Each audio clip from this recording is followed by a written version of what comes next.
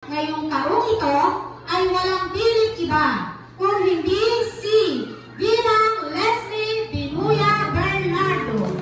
Pasalubungan po natin siya ng magandang palakpakan. Maraming salamat.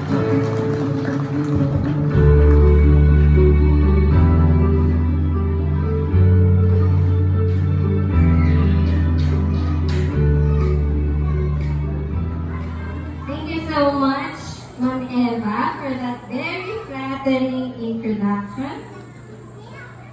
To all the credits I owe to the God Almighty. Graduates, have you ever compared yourself to others? Have you started believing that at a young age, you are actually less gifted just because you don't have high grades like your other classmates? Please stop it. A pleasant afternoon, everyone. My name is Les. 17 years ago, I graduated here with the highest grades in my batch. At that time, the ranking system was still a bit different. There were only 5 slots available for the top students. Meaning, if you got grades lower than the top 5, or even just a decimal point, you won't be recognized. Sad, but that's true. We had to compete for those limited slots. But I'm glad it changed now. Do you know why? Because in the real world, the reality is far from it. There's no competition. Successful people only compete with themselves to become better.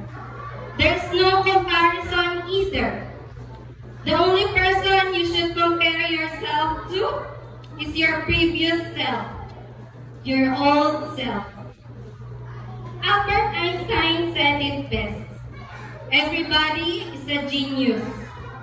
But if you judge a fish by its ability to climb a tree, it will live its whole life believing that it is stupid. Anong sabi ulit ni Einstein? Lahat daw tayo matatalino. Kapag hinusgahan mo daw yung isang isda sa kakayahan nitong umakyat ng puno, habang buhay niyang paniniwalaan na wala siyang kwenta. Some greatest physicist and a genius lang nagsabi nito. Imagine that. Who does compare fish to a monkey's ability to climb a tree anyway? A fish can swim and live in the water, but a monkey cannot. So, there's no point in comparing, right?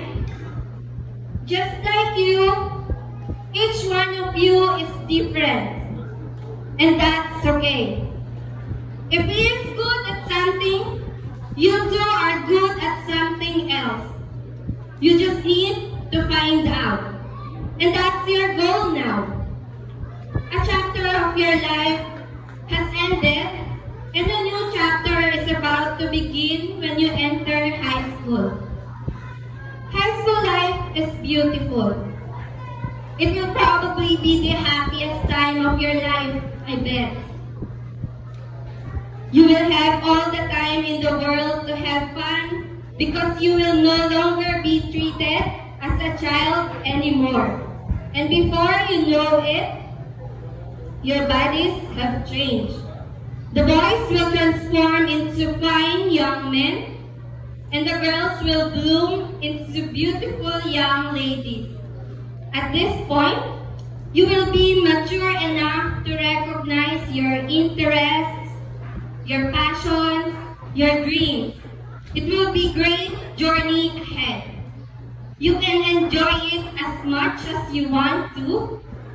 Just don't forget about your goal. And that's to discover what you want in life and where you are good at. This is a crucial period, I tell you, because knowing what you want in life early on will be your edge when you enter adulthood?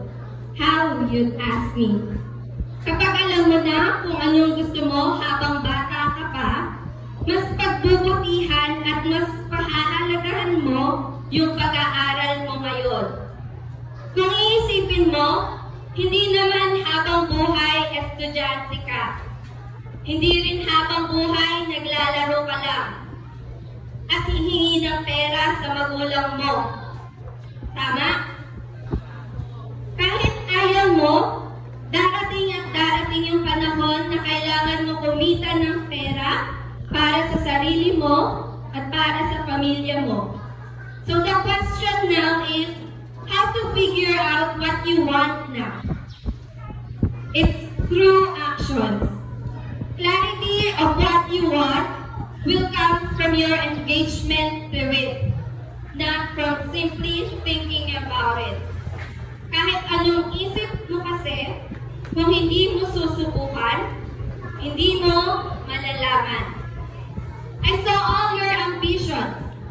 Most of you wanted to become teachers, while some are doctors, policemen, a nurse, a pilot, and a flight attendant. And that's great. But it does not stop there. Research your career and see if it still sparks joy in your heart after a year. If not, write down all the careers you feel happy about.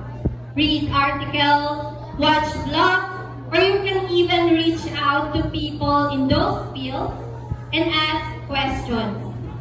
Rinse and repeat until you find the right career for you. Mahirap kasi na nasa kalagitnaan ka na ng laban, tsaka ka susuko kasi hindi mo na kaya. Outside of school, hindi kasi ganun ang buhay. Kapag adult ka na, sobrang dami ng mahihirap na challenges ang darating araw-araw. So while you're still studying, you have to choose your own hardship, your own battle to fight for. And if you know it in your heart na ito talaga yung gusto mo, kahit gaano pa kahirap yan, ipaglalaban mo kasi gusto mo. Lalo higit sa lahat, hindi ka nag-iisang lalaban para sa pangarap mo. Tandaan mo, yung mga magulang mo, mula umpisa, lumalaban na yan para sa maganda mong future. Huwag na huwag mong sasayangin. Naalala ko nung elementary kami, walang-wala talaga kami. Pumapasok kaming 4 na magkakapatid kahit wala kaming baon. Pero dahil sa sipag at diskarte ni Mama sa pag-aalaga ng matanda, napagkalooban kami ng pamasadang jeep. Yung papa ko, maaga pa lang umaalis na yan para mamasada, at uwi na yan ng gabing-gabi na. Araw-araw ganito ang routine niya. Kahit masama pakiramdam niya, hindi siya tumitigil sa pamamasada kasi 4 kaming anak niya na pinag-aaral niya ng sabay-sabay. 3 sa college at 1 sa high school. At lahat kaming 4 na magkakapatid, yung paghihirap at sakripisyo ng mga magulang namin, yung naging inspirasyon namin para pagbutihan palalo sa pag-aaral namin. Ang paalala ko lang sa inyo, lagi niyong titignan at pahahalagahan yung sakripisyo ng magulang niyo para sa inyo. Ang lagi mong pagtutunan ng pansin, yung pagod at paghihirap nila para may taguyod ka sa pang-araw-araw. Huwag yung hindi nila kayang ibigay. Sa dami na ng karanasan nila sa buhay na pinagdaanan, hindi man nila maikwento pa sa iyo yung hirap at pagod para kumita ng pang-suporta sa iyo. Isa lang ang gusto nilang masiguro. Ang magkaroon ka ng magandang edukasyon para sa maganda mong kinabukasan. Ang kailangan mo lang gawin, ma-appreciate sila. Gawin mong inspirasyon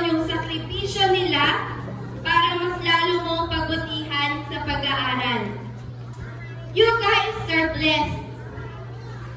You don't need to compete with your classmates or with anyone else.